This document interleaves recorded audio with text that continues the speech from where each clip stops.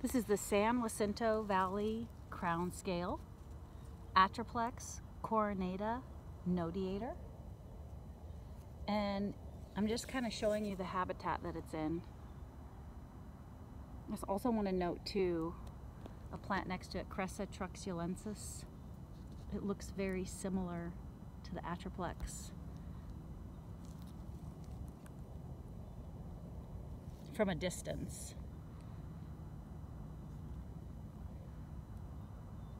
And the soils here are loamy, alkaline soils.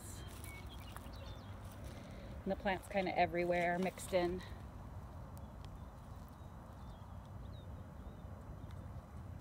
And the fruits are really unique on this species.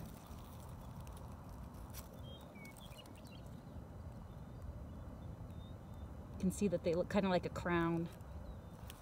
So here's the habitat.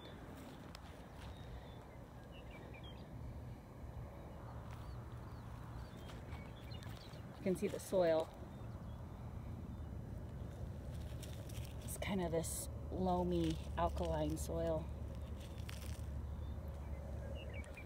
We also have some Coulter's goldfields mixed in too.